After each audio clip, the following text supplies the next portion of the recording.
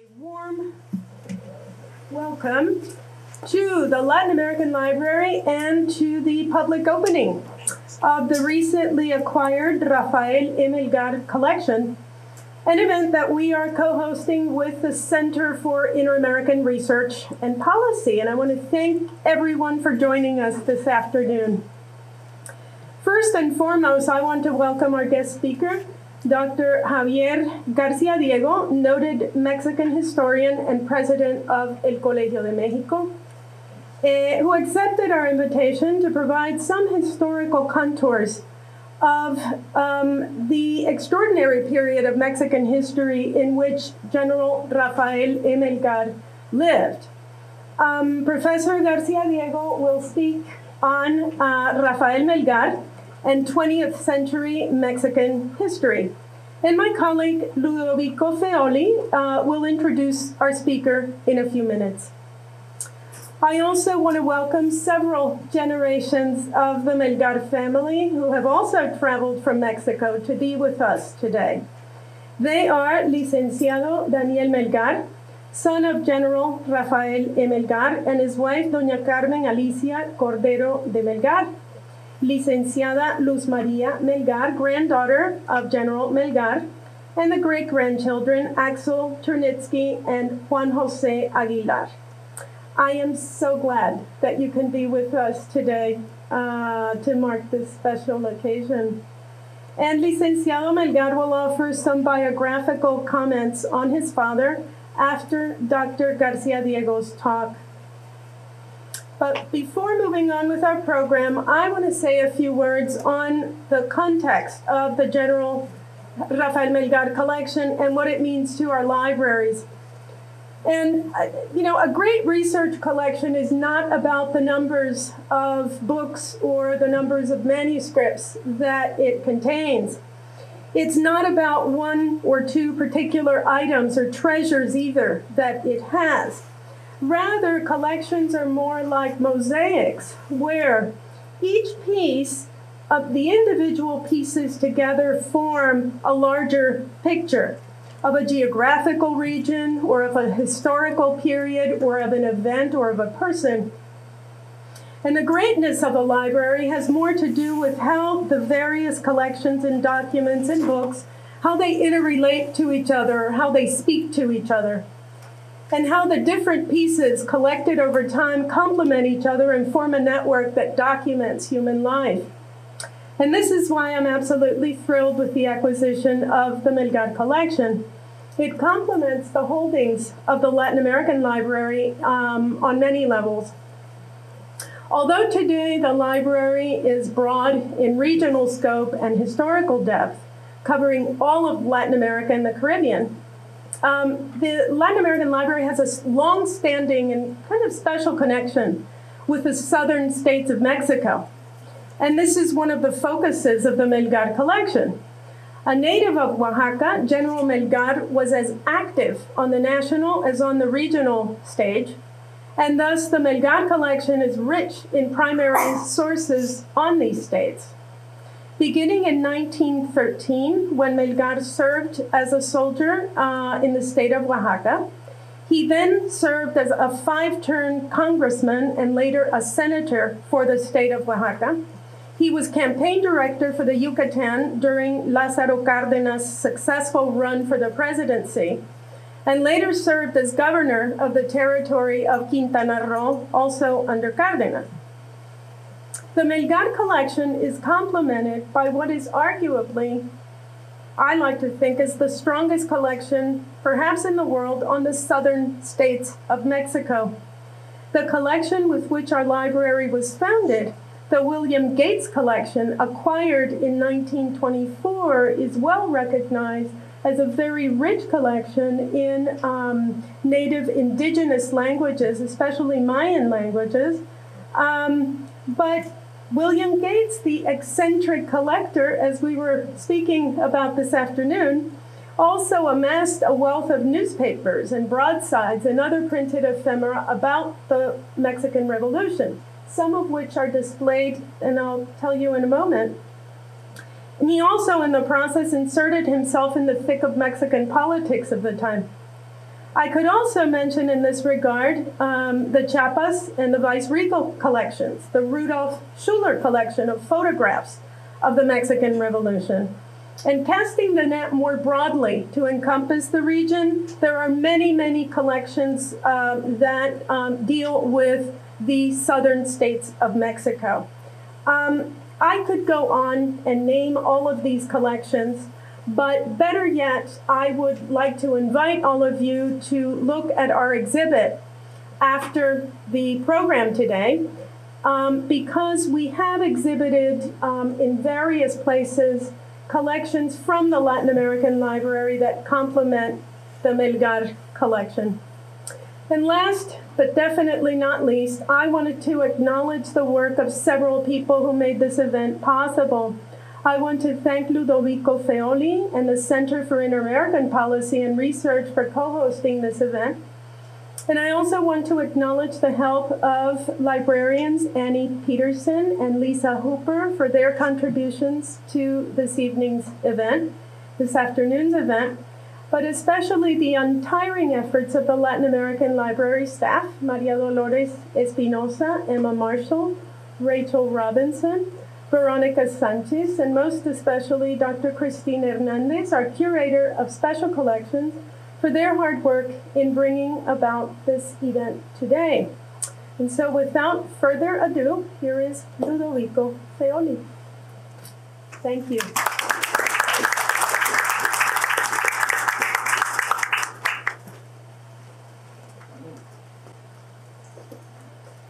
Thank you, Hortensia, and I'd like to add my thanks to all of the personnel at the Latin American Library for their hard work putting this collection together, and extend my own welcome to the Melgar family.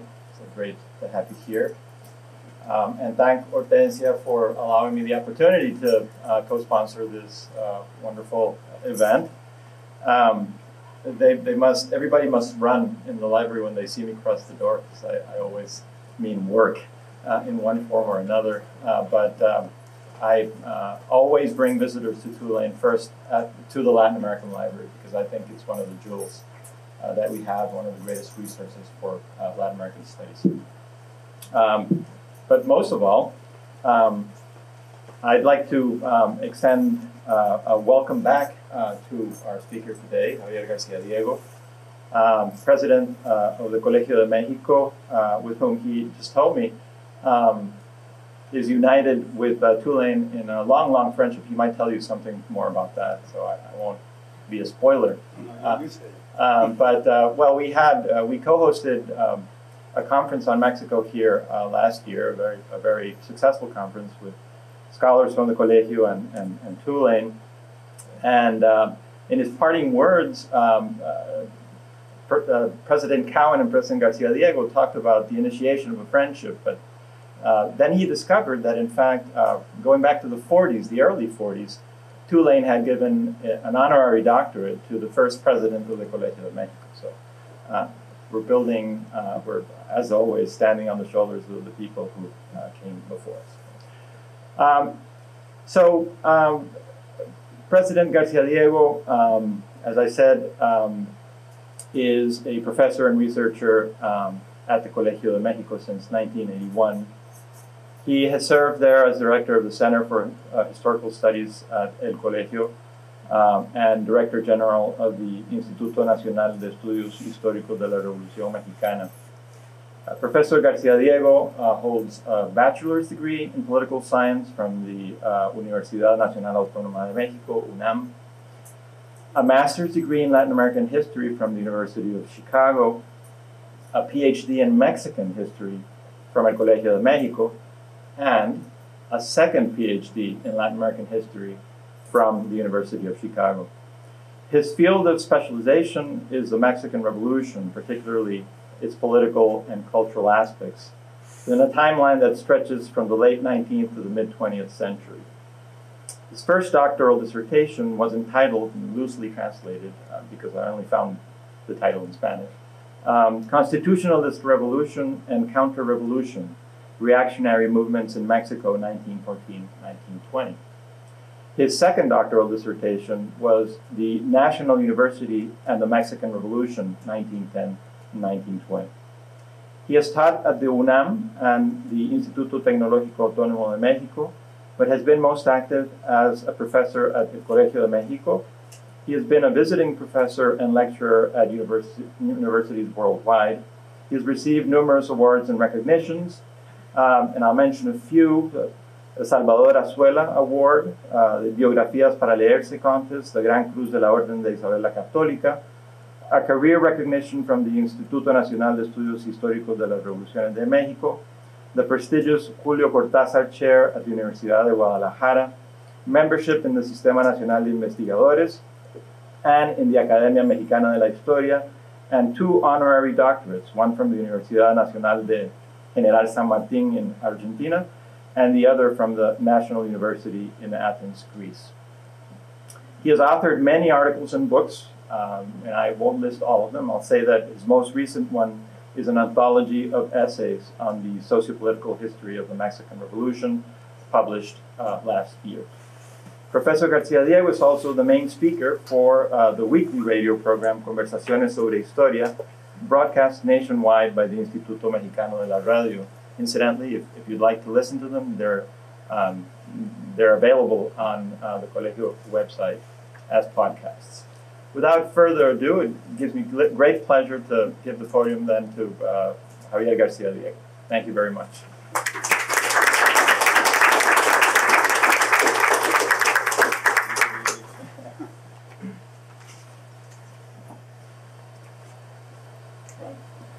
Good afternoon. First of all, I have to thank Tulane University for this invitation. And second, even though I made my PhD in Chicago, it was about 30 or 35 years ago, so my English has become very rusty. My pronunciation is terrible, but I'll do my best to explain these two topics. First, the Mexican Revolution in general, and then Melgar integration into the Mexican Revolution. For me, it really is an honor to speak here at Tulane University, and especially in this area. So I really appreciate the invitation. Let me begin with a very broad argument. The Mexican Revolution was a very complex social movement, and it was complex in sociological terms. Peasants were involved in the revolution, also, of course, workers, not as much as peasants. Mexico was a rural country. Then middle classes, mainly rural middle classes, but also urban middle classes, and even some elites. For example, Madero. Madero was was a member of one of the richest families in the northeast part of Mexico. So yes, we had elites in the Mexican Revolution. Politically, it was also complex because some, especially in the first period of the Mexican Revolution, demanded democratic changes. I'm thinking in Francisco y Madero. But then, after Madero's failure, from 1913 and on, the political demand changed. And instead of democratic reforms, the revolutionaries demand a strong state. I'm thinking in Carranza, in Obregón, Calles, and even Cárdenas, of course. Geographically, it was very complex. The Mexican Revolution began in the northern states, Sonora, Chihuahua, and Coahuila. We had at least one other region, Morelos, which is in the central part of Mexico, south central part of Mexico. But some other regions followed the revolution, but some others even opposed the revolution, rejected. And this is very important because Oaxaca was one of these states. And it's crucial to think it this way to understand Melgar's first years in the Mexican Revolution.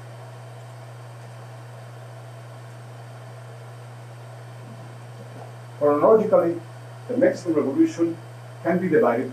When I'm talking about the Mexican Revolution now, in this talk, I will refer until 1940.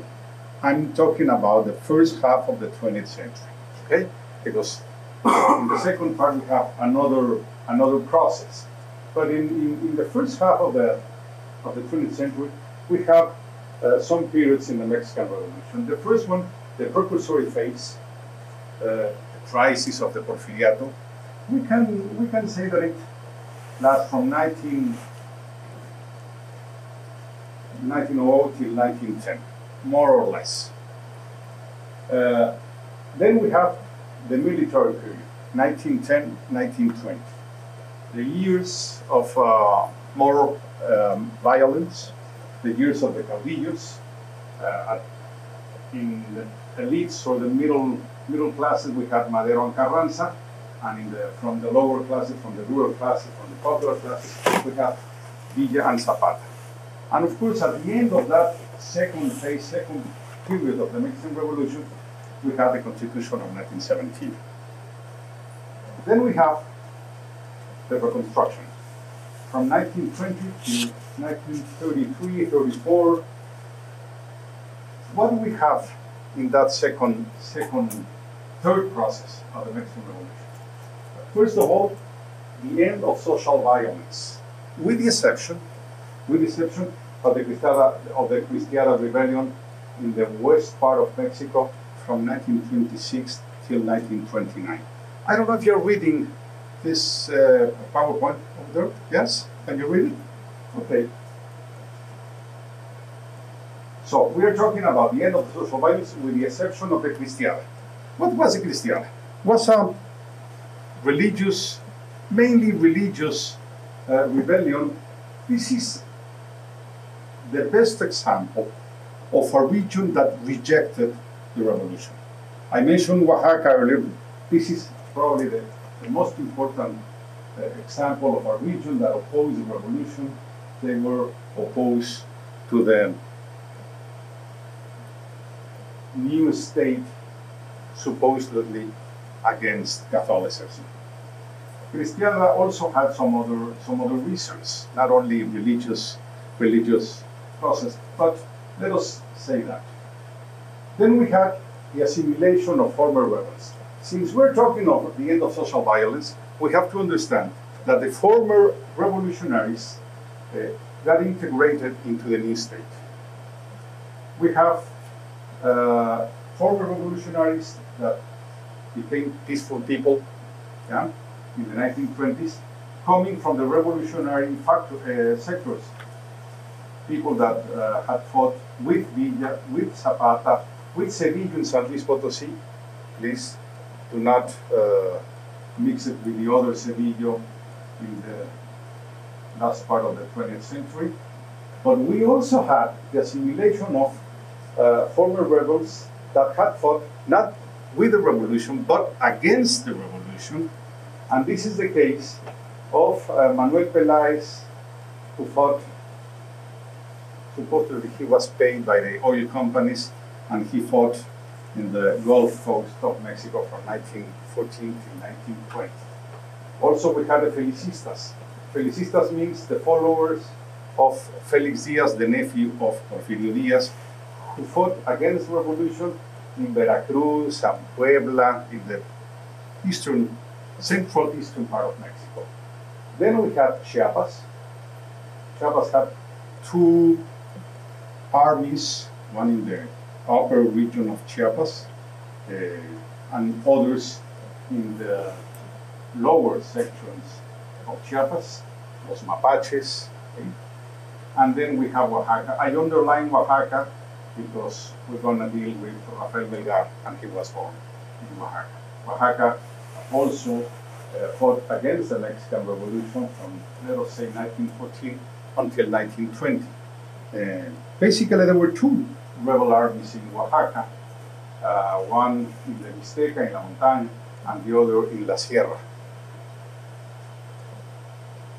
What other features had the Mexican state, Mexican history in the Reconstruction period? The beginning of social benefits.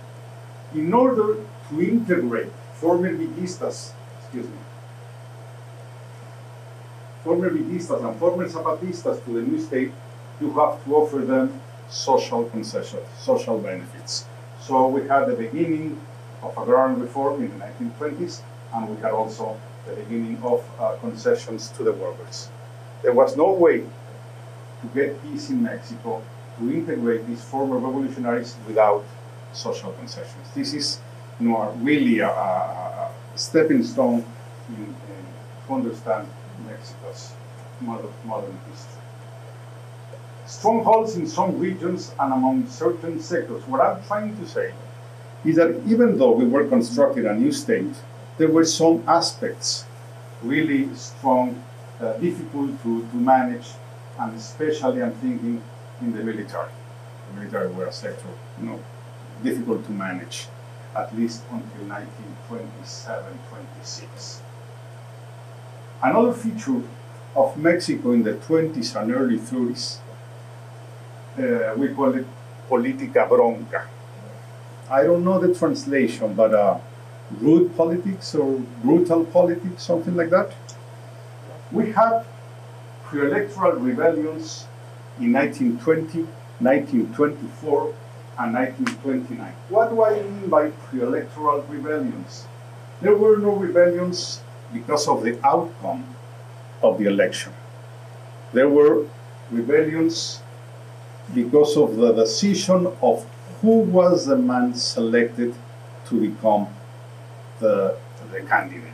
In 1920, De la Huerta, Obregón, and Calles revolt against Venustiano Carranza because he had chosen Ignacio Bonillas as his successor. In 1924, De la Huerta and other generals revolt against Obregón because he had selected Calles as his successor. And in 1928, we got something very special. I will mention just to see how bronca, how rude was Mexican politics in those days. The three candidates to the presidency were killed within 8 months. I'm talking of General Serrano, who was killed, yes, in early October of 1927.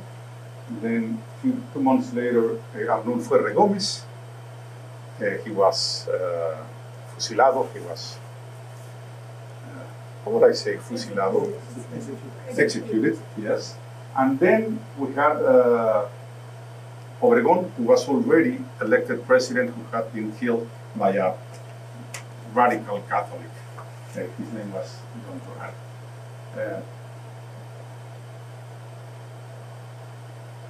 What did the political do to solve this politica bronca? In order to resolve these problems, they create the PNR in early 1929. The PNR, we call it the grandfather of the PRI. I don't like that name. I think really that there were 3 different parties, PNR in 29, PRM in 38, and then PRI, a PRI, in 1946.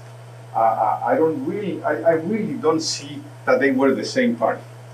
I see 3 different parties, or at least 3 different processes in Mexican history. But the PNR in 1929 was created to solve these problems, the pre-electoral rebellions, just to give, discipline, rules to the revolutionary elite, in order that they accept the successor elected or not elected, chosen by the former president. So they created the PNR, and Rafael Melgar was involved in this process. Also, in order to finish with the politica bronca, we had very important reforms inside the army, to professionalize, to institutionalize the army. It was very important, and it was done in the same years, 1929, 1928, just to have a more modern country. And of course, we had the beginning of an economic growth after 10 years of violence, at least we could invest in economic aspects, railroads, ports, factories, whatever, instead of sending the money to the army. That was very important change in the 20s. The next process, the next phase of the Mexican Revolution was the Cárdenas years, 1934 until 1920. I understand, I try to explain the Cárdenas presidency as an offspring of the 1929 crisis. That's my explanation. It's not only mine, and some other historians do the same. After the 1929 crisis, there began in Mexico social crisis. A lot of protests, strikes in the rural sector of the country, of course, in the industry. So the Mexican political elite decided that Mexico had to respond to this social consequence, social offspring of the economic crisis of 1929. So the Cárdenas presidency can be seen in this way. Second feature of the Cárdenas presidency was the nationalism.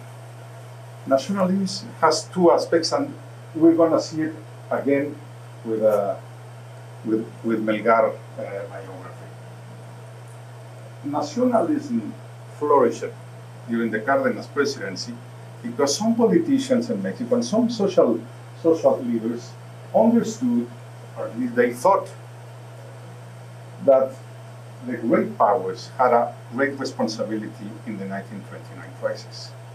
So they were thinking in Mexico as an alternative, a country that should have a future without being linked to that great power.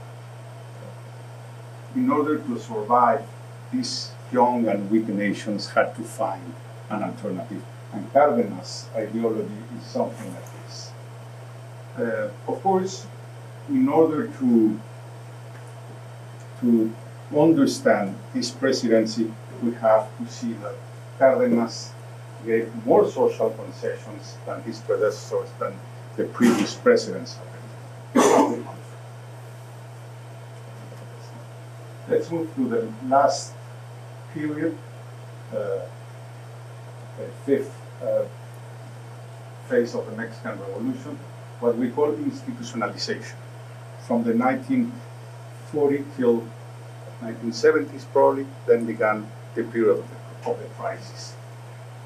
What I say here is that due to World War II, and due especially Cold War, Mexico had to align itself to the United States. It's easy to understand, right? So the Cárdenas ideology had to finish. So Mexico really changed its main features, and we have a country much more moderate in terms of social reforms. The ideology of a radical and very popular country also moderate itself. We have an institutionalization of the political struggle. What do I mean by institutionalization? We had a formal democracy. We had oppositionist parties. The PAN, the PAN, was created in 1939. The left party, the Partido Popular, was created in 1948. We had other institutions besides the strong president, as Calles, Obregón, and Cárdenas. We had Congress, we had Cámara de Senadores, Cámara de Diputados, and of course, in order to institutionalize the political struggle, the great caudillos had to be disappear, had to vanish. Calles was exiled. Cárdenas was in Mexico, but in a very low position. Cedillo was killed. Almazán was in the opposition. Garrido Canaval was also exiled. Mexico really. What other features we have in the 1940s economic development? In a way, due to World War II. We have a modern country. Mexico became urban, industrialized, integrated, and just to finish with this part of the talk, we had from the 1950s and 1960s an acceptable revolution. What do I mean by that? A non-radical revolution in comparison to Cuba's. So since Cuba emerged in the late 1950s and early 60s, Mexican Revolution became as the good one, the moderate, the reasonable revolution, a revolution capable of creating a modern country. So this is what I see in the first half of the 20th century. I have two maps here.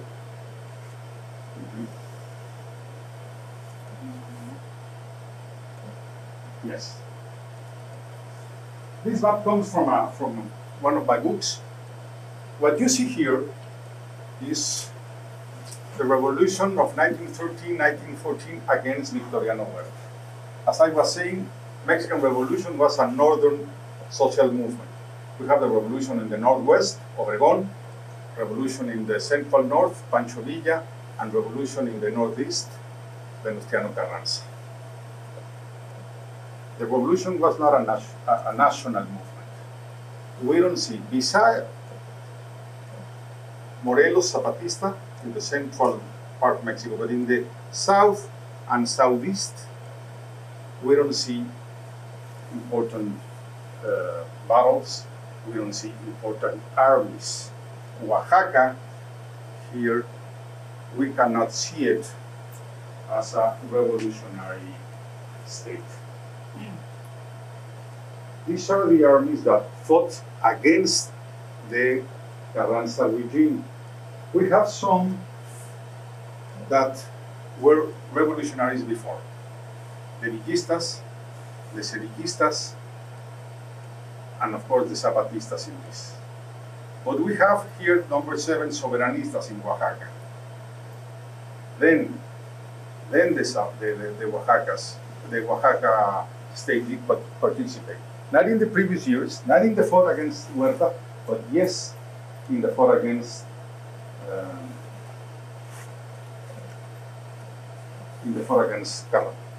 Carranza presidents. Let's move now to Rafael Melgar.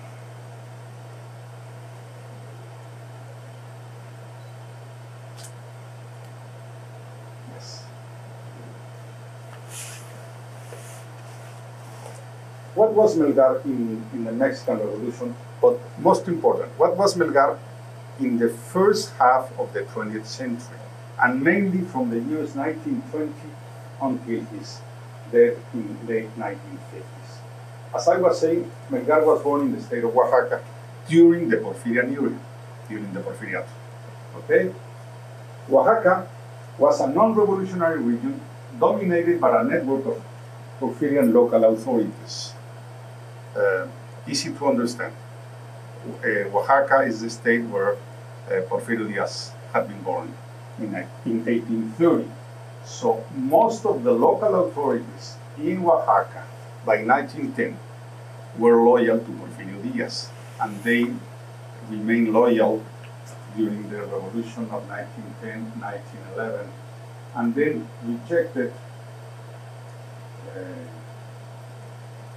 the triumph of Carranza from 1914 until 1920. Melgar was a very prominent member of this army, the Soberanista army, or the Soberanista faction. Yeah? But the Soberanista faction, yes, was one of the factions that was integrated to the new Mexican revolutionary state in 1920. So Melgar benefited a lot from this transformation. For me, this is the first crucial shift in his life.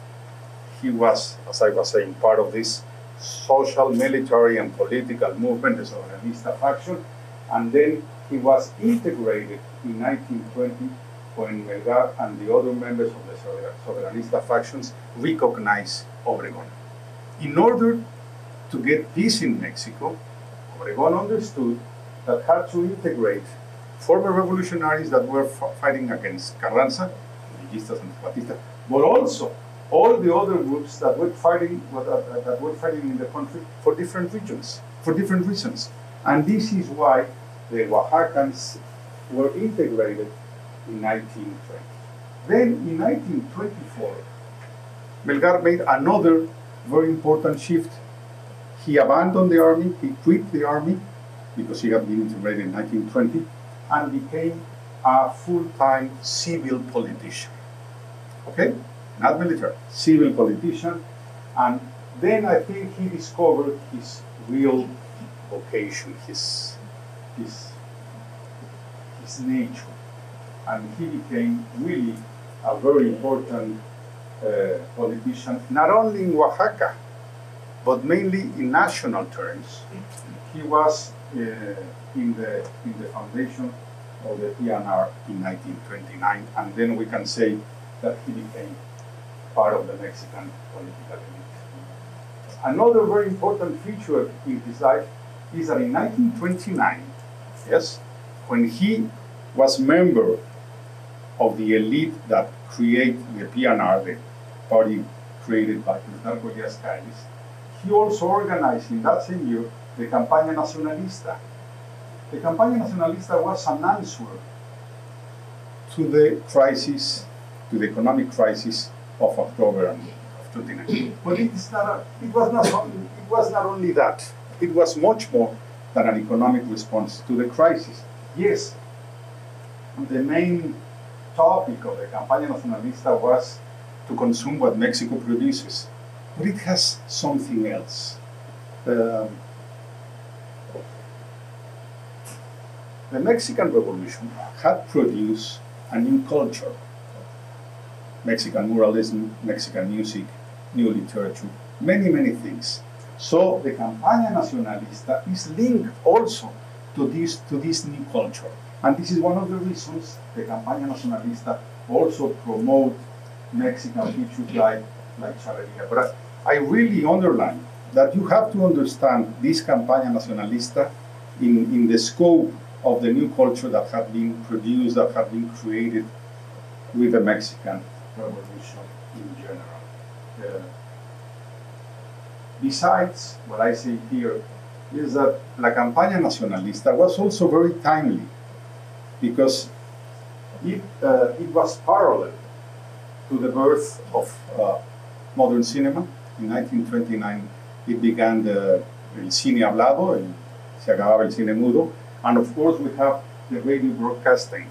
So it was, it's another aspect of the modernization of the country, and we have really to underline the importance of Melgar in this aspect of Mexican history. Well, his nationalist attitude explains the identification and the support to Presidente Cárdenas. So what we have to say here is that he was one of the many politicians in Mexico that abandoned Calles and then moved to Cárdenas. It was not only a personal aspect. No, the problem is that, or the reason was that these politicians understood that the future of the country, the well-being of the country, was linked to Cárdenas, was a better response to the crisis and to the new international context than the one that was thought by Plutarco Elías Calles, who was much more conservative in social, political, and international terms. With the presidency of Cárdenas, Melgar was sent as governor to I cannot say state of Quintana Roo because it was not a state. It was a federal territory. Didn't have enough population, so it wasn't a state. But it was very important because Cárdenas had a governor in Yucatan, of course, and he made a lot of changes, a lot of political and social changes. A very important agrarian reform in Yucatan was sponsored by Cárdenas against the Enequeneras, las haciendas Enequeneras. But in order to help the reforms in Yucatan, Melgar was sent to Quintana Roo. There were two problems in Quintana Roo. First, to organize from the state, not inside, not a autogenous organization from without, organization from above, from the state, to organize the Chiclero workers, the Maya Indians, and to oppose the frontier with Belize or Honduras Britannicas, as we want to say it. So it was very important to have a very nationalistic governor in the region of Quintana Roo. The other interpretation is, or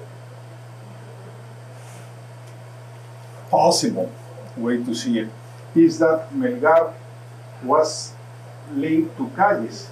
Remember, he was one of the founders of the PNR, so probably Cárdenas wanted to have him and to have him away.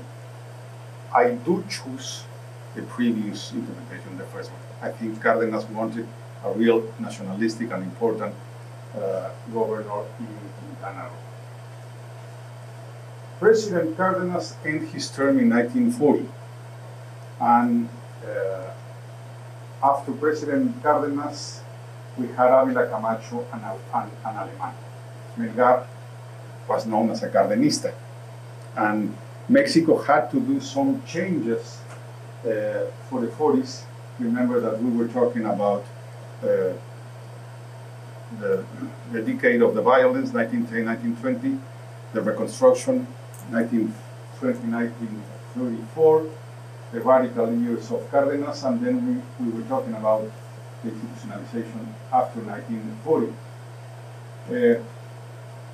With Ávila Camacho and Alemán, Mexico made another great move. As I was saying, due to the outcome of the Second World War, the Cardenismo was no longer the best way to solve the problems of the country and to solve the problems of the international aspect of Mexico's economy. So the Cardenismo in general became an oddity in Mexican politics. Nationalism was replaced by Pan-Americanism. Okay? It was a response to the Second World War, and it was a response to the Cold War, and Mexico became, of course, an ally of the United States, and even an ally of Great Britain, in spite of the fact that we had expropriated oil in 1938. In the 1940s, as a Cardenista, Melgar had no longer really a good place in Mexico, so then he was sent as diplomat to some other countries, and then returned to Mexico in the 1950s. Of course, was elected again as representative of Oaxaca, but he was no longer, a part of the Mexican political elite, because Ávila Camacho and principal Alemán had basic and strong differences with Lázaro Cárdenas as president. Besides, Melgar, I don't say that he was old, but Mexico's, let's say, el promedio de edad in those years was around 50. He was past middle age, and especially politics has been dominated by university graduates, university alumni since the years of Alemán. So since 1950, those former revolutionaries, the former Cardenistas, the former Callistas and Obregonistas had no place for the new state that began in the second part of the 20th century in Mexico. That's the way I see the history of Mexico in those years, and that's the way I see the Melgar integration into our history. It's great to have its archive here, and I really appreciate his patient and audience. Thank you very much.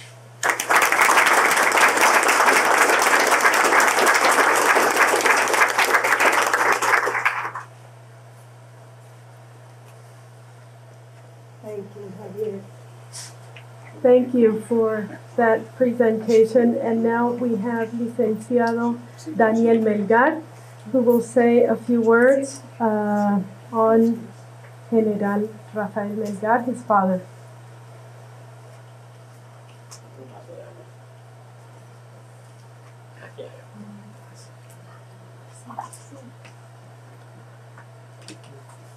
Good afternoon.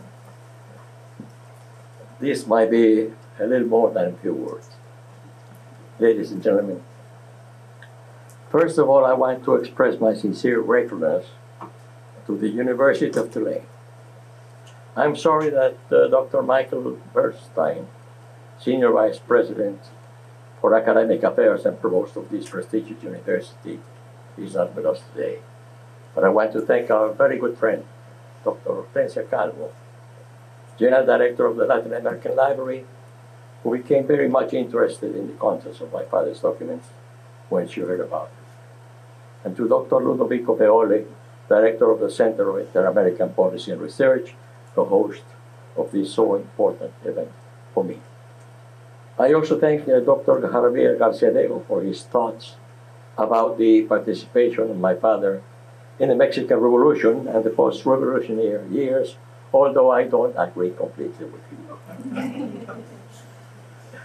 To talk about my father's public life would not be impartial on my part, but I think I must mention some of his actions from 1913, when he was elected captain by the people of his hometown and other towns of the Mixtec zone in the state of Oaxaca, in order to fight Governor Bolaños Cacho, who recognized the traitor Victoriano Huerta, until the last deeds of my father as senator in 1958.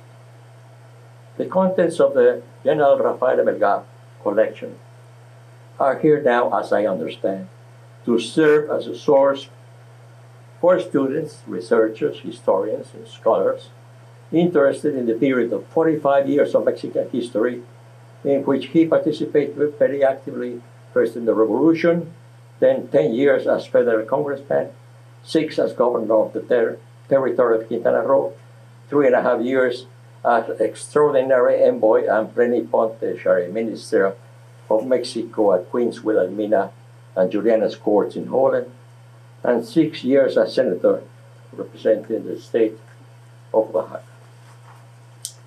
At the end of his participation in the revolution, since the state of Oaxaca declared itself a sovereign state until the constitutional order was restored, all Oaxacan generals were declared outlaws. With the death penalty on sight, my father came to the United States in exile, where he worked in a hardware company in St. Louis, Missouri. There, due to his dedication, he became manager of the Latin American division.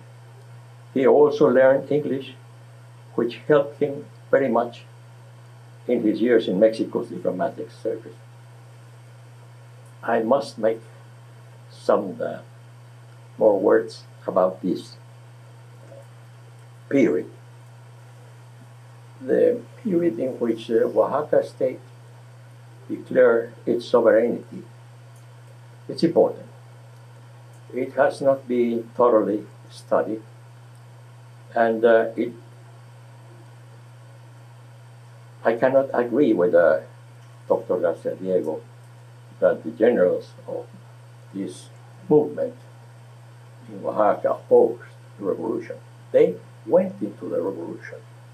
I had the honor of meeting some of the generals, especially General Guillermo Mejueiro, who was the governor of the state of Oaxaca in this period, his secretary, the attorney at law, and General Onésimo González, one of the division generals, equivalent to a 4-star general of the States, General Isaac Ibarra, from the Sierra of Juarez, and others. Even I met General Almazan, who later betrayed the system, the political system of Mexico, running against the candidate of the Revolutionary Party against Cárdenas, against Avila Camacho. I remember my father telling me why. Why did the revolutionary generals and government of Oaxaca became sovereign again? The biggest problem was many defectors, groups of defectors from Pancho Villa, for instance, or even from Carranza, invaded towns of the high Mixtec area and assaulted towns, small towns, burned towns, robbed the people, raped the women. So the forces of Oaxaca, including my father, of course, who was in that area, had to fight against these groups. That's why it's mentioned here that the sovereign state was declared until the constitutional order was restored. Furthermore, in the Isthmus of Tehuantepec, that's the southern part of Oaxaca, a brother of Venustiano Carranza was murdered. That had nothing to do with the sovereignty of Oaxaca or the generals of Oaxaca that were fighting in the revolution. They did not oppose the revolution. What happened is that Venustiano Carranza sort of have them as responsible for the killing of his brother. They had nothing to do with that. So he sent forces to Oaxaca, and General Jesus Agustin Castro, and he declared, in the name of Carranza, outlaw all the generals. They continued fighting, of course, not against the revolution, but against Venustiano Carranza. What happened is that they didn't have good armament, ammunition. I remember him telling me how he could get 300 prisoners of a group of Pancho Villa's forces. And he was so happy then because they really had good armament from the States and lots of ammunition. And he even invited some of them to join his forces. This period has to be really studied. I cannot agree that the generals of Oaxaca, including my father, opposed the revolution. On the contrary, they raised their arms against the traitor Victoriano Huerta. If we believe or if we agree that the Mexican Oaxacan generals opposed the revolution, we have to agree also that the generals from Sonora, including Obregón, Calles, also opposed the revolution. They did not oppose the revolution, they opposed Venustiano Carranza. I might even say that Venustiano Carranza was linked to the Porfiriato in some way. But I'm sorry, but I had to make an idea about this. After that, after the exile, when the plan of Agua Prieta was given to the nation, the generals from Oaxaca and others had to go back, wanted to go back, and went back to Mexico. I don't agree, Dr. Garcíadiego, that he didn't see any future in the Mexican army. We must understand that there are two kinds of military in Mexico in this stage. The revolutionary people, like my father, who started being elected by the small towns, by the people of the small towns, against the governor. And the army, formal army that existed, which was a federal army, an army based with career people, people that studied in the military college, and force armies that were organized under General Amaro later. So he didn't expect to make a military career at all. He was not a military, actually. He had to be because of the revolution only. So his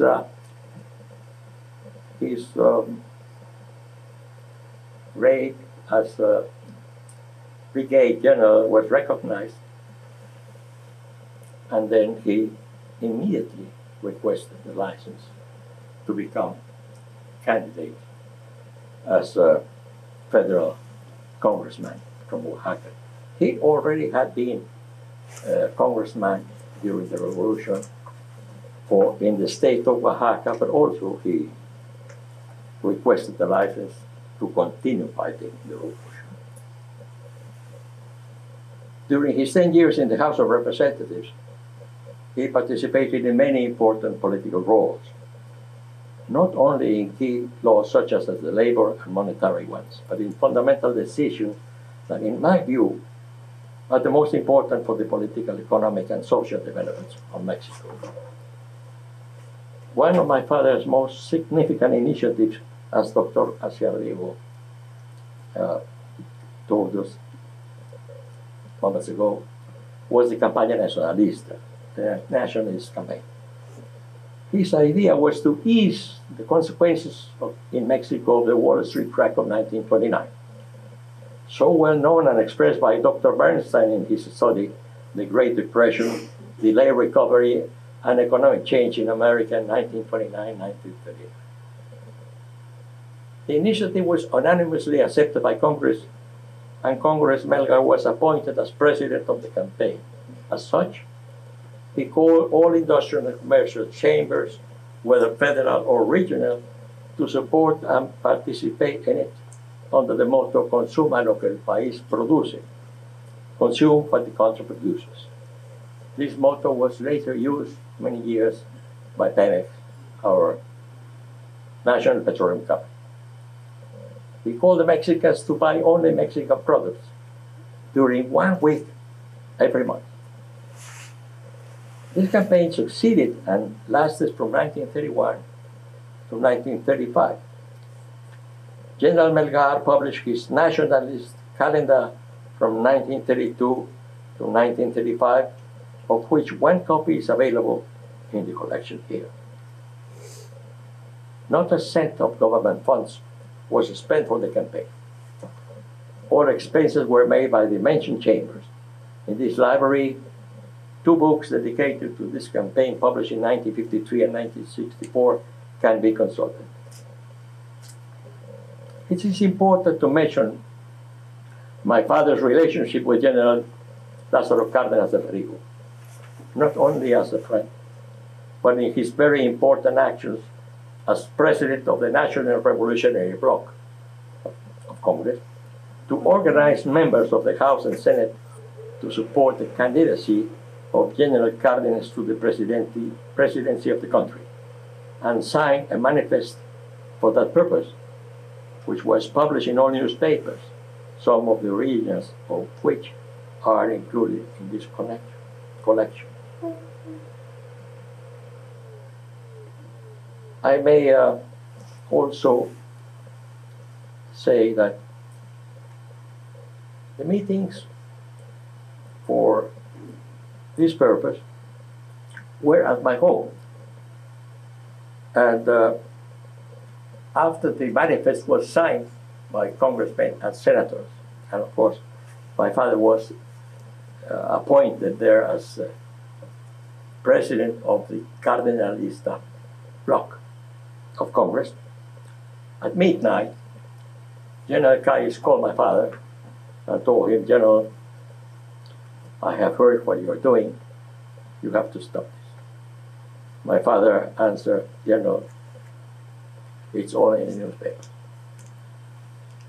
What happened later is that General Calles had to support Cardenas. Why did my father did that? We must remember that my father named Calles Jefe Máximo de la Revolución. In spite of that, when General Calles wanted to impose General Pérez Treviño as a candidate for president, my father's political group, could not accept it. And of course, he had the political and friendly relation with General Cárdenas. As we know now, General Cárdenas became the best president of Mexico in the 20th century. From 1935 to 1940, as governor of the then territory of Quintana Roo, my father gave the best years of his life to redeem such abandoned region of Mexico, which is now the most important for tourism. He organized its economy by establishing production and consumption cooperatives, thus avoiding monopolies that existed in almost every activity.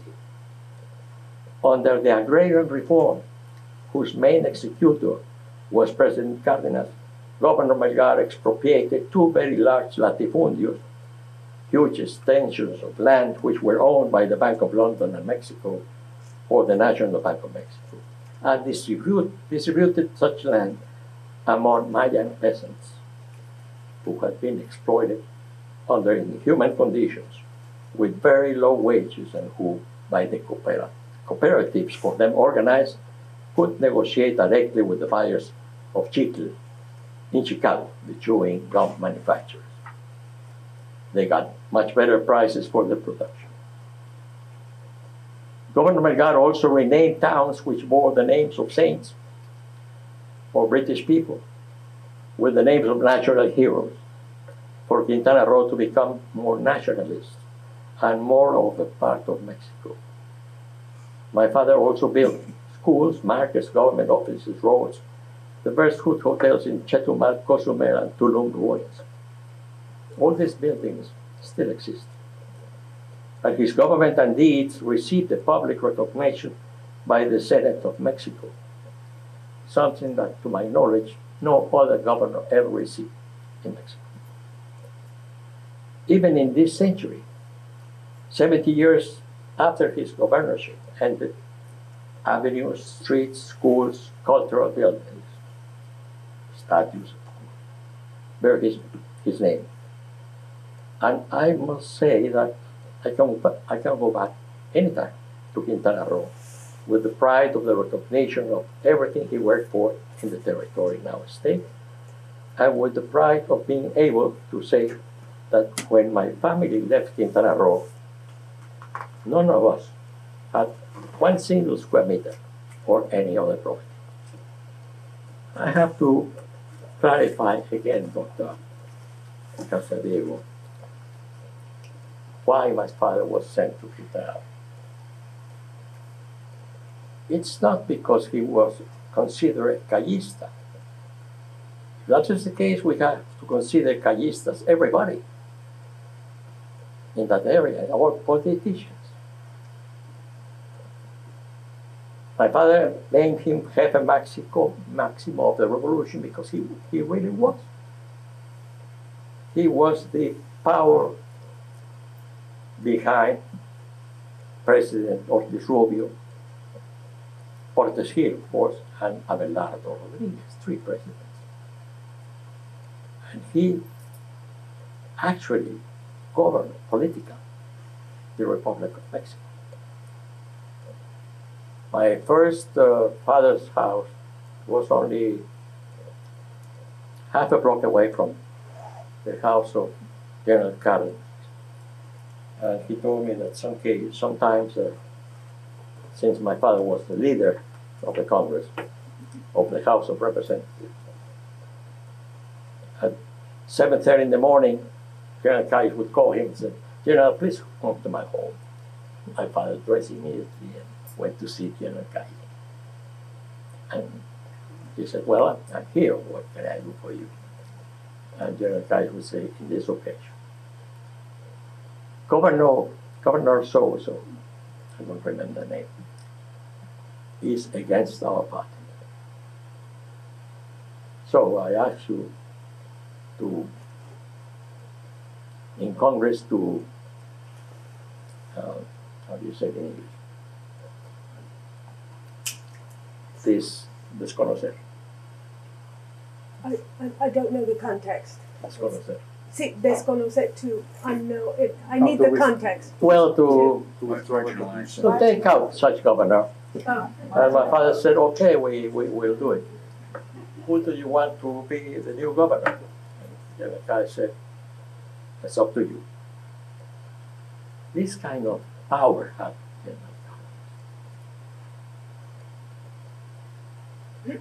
but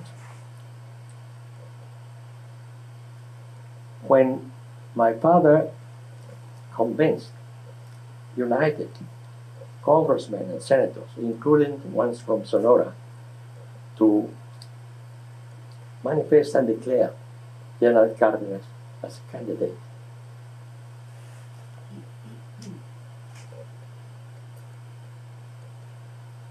General Calles had to accept it. And the next day, he also made some declarations to the press.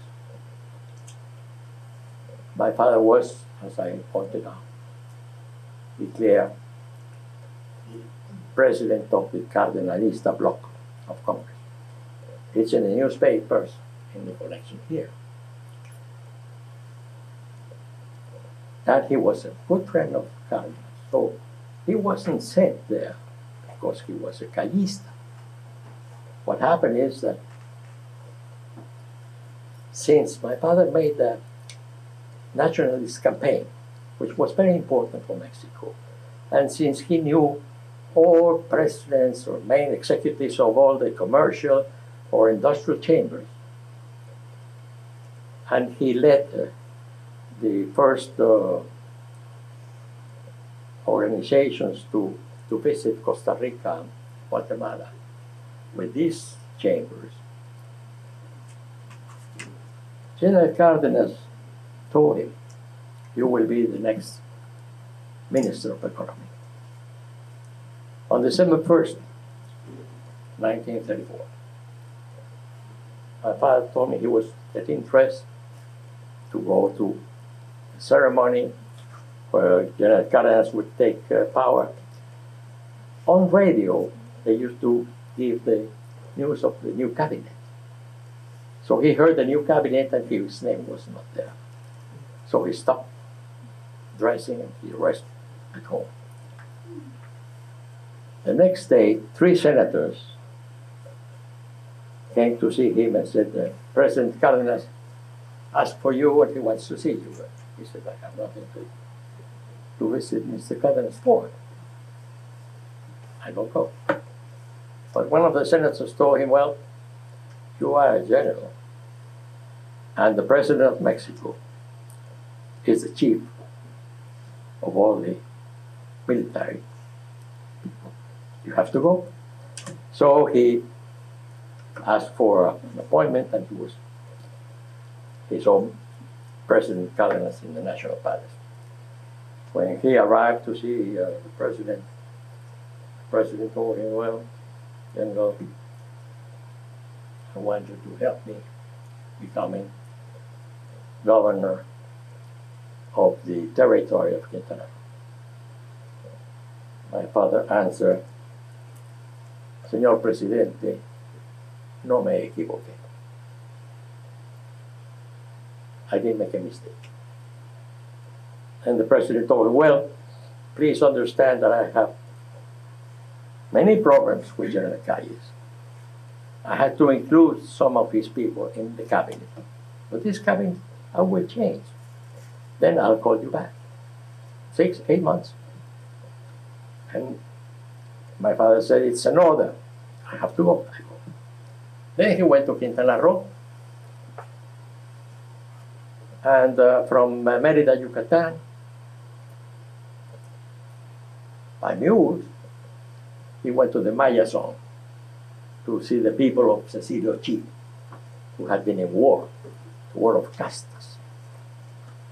And from there, of course, to the capital city, whose name was Payo Obispo then. And after he was there a few months, he saw what he could do. And he saw that he could do great things for these people and for the territory. So he stayed there. We went with him when I was 3 years old, and we stayed there 6 years. I'm sorry I've taken much of the time. In 1944-45, he was appointed by President Tabela Camacho. He was invited to join the diplomatic service with a choice between the embassy in Holland or delegation in The Hague, Holland. And thinking of my elder brother and myself, he chose Holland so that we could learn languages. Besides his diplomatic work, he started negotiations for Pemex tankers to start supplying oil to Rotterdam for European customers. And also he spent his free time studying cooperative systems, especially those of Sweden and Denmark. Later, he wrote many articles about cooperative systems and international politics, which were published during 11 years in El Universal newspaper. In 1949, upon his return to Mexico, he immediately contacted his personal political friends to start working on the next campaign for the presidency of Mexico. In 1951, he founded and presided the Alianza Nacional de Agrupaciones Revolucionarias, which was the first political organization to launch the candidacy of Adolfo Ruiz Cortines, who he had known for many years since Ruiz Cortines was the congressman. Ruiz Cortines won the election. General Melgar was elected as senator for the state of Oaxaca in 1952. Besides his participation in important issues such as the vote for women, he presented the initiative to establish the Belisario Dominguez Medal for citizens who participated in political, social, cultural, or professional action for the good of Mexico, which is still granted by the Senate and presented by the President every year. General Rafael Melgar passed away on March 21st, 1959. He was my father, my professor, my counselor, and of course, my best friend. As a father, he was strict, but very warm and loving. As a human being, he was kind, humble, always punctual, a hard worker, and especially caring always for the poorest towns and people of his estate at Quintana. I thank you all very much for your time and your presence and patience in this ceremony, as I mentioned before, so important for me and my family. Thank you very much.